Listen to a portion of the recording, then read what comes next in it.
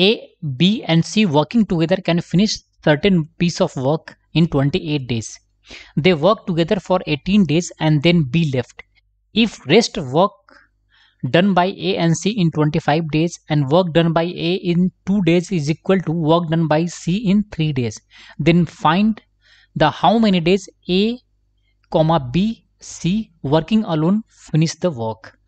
देखो, ये क्वेश्चन हमारे एक यूट्यूब के व्यूअर ने भेजा है। आई एम सॉरी कि लेट हो गया मुझे सॉल्यूशन भेजने में। इस क्वेश्चन को भी आप यूनिट मेथड से सॉल्व कर सकते हो इजीली। क्वेश्चन में क्या कह रहा है कि A plus B plus C ये किसी काम को कितने दिन में करते हैं? 28 डेज में करते हैं। तो अज्यूम कर लो वर्क डन हमारा कितना है।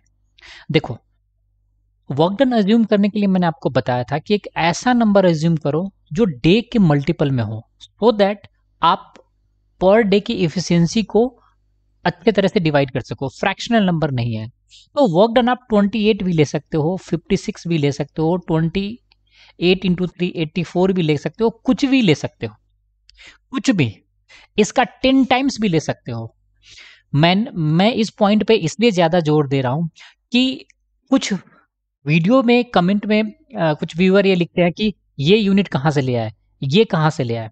तो मैं आपको बता रहा हूँ आर्बिट्रेरली कोई भी नंबर ले सकते हो। जैसे मान लो हमने ले लिया कि A plus B plus C total 28 days में कितना काम करते हैं? 280 यूनिट काम करते हैं। लो, इस बार मैंने 10 गुना ले लिया।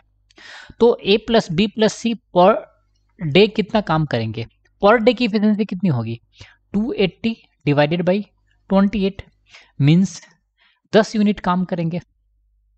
अब क्वेश्चन में ये गिवन है कि A plus B plus C कितने दिन के लिए काम करते हैं? 18 डेज के लिए, 18 दिन तक काम करते हैं। तो A plus B plus C 18 दिन में कितना काम कर लेंगे? रोज 10 यूनिट काम करते हैं, तो 180 यूनिट तो उन्होंने काम कंप्लीट कर लिया। तो अब 280 में से बचा हुआ काम कौन करेगा? वो काम करेगा A और C, चूंकि B चला गया है, और उनके लिए रिमेनिंग काम कितना होगा? वो काम होगा 280 माइनस 180, और दैट इंप्लाई हुआ आएगा 100 यूनिट। ये क्लियर है बच्चों?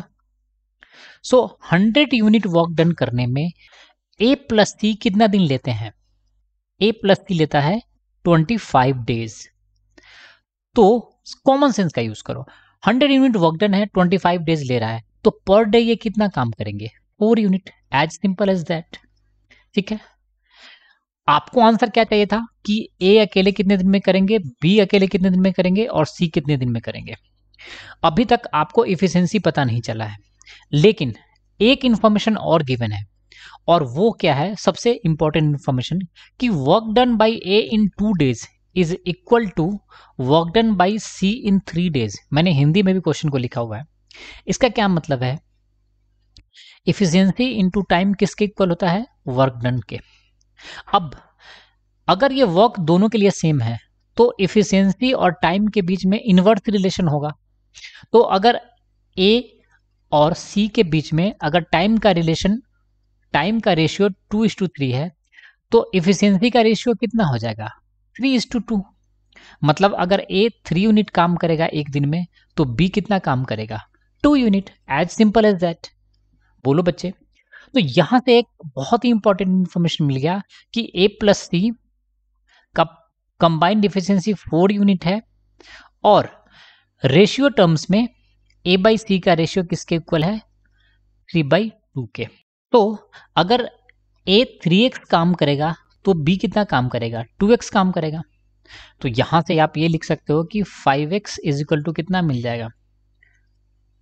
4। तो यहां से x का वैल्यू आपको मिल जाएगा 4/5। दैट इंप्लाई कितना आएगा? 0.8। अब यहां से आप इजीली कैलकुलेट कर सकते हो। C एक दिन में कितना काम करेगा? 2x काम कर रहा था, तो ये कितना होगा? 1.6 यूनिट। A एक दिन में कितना काम करेगा? ये 3x काम कर रहा था, तो 8 इंटू 3 दैट इंप्लाई 2.4 यूनिट।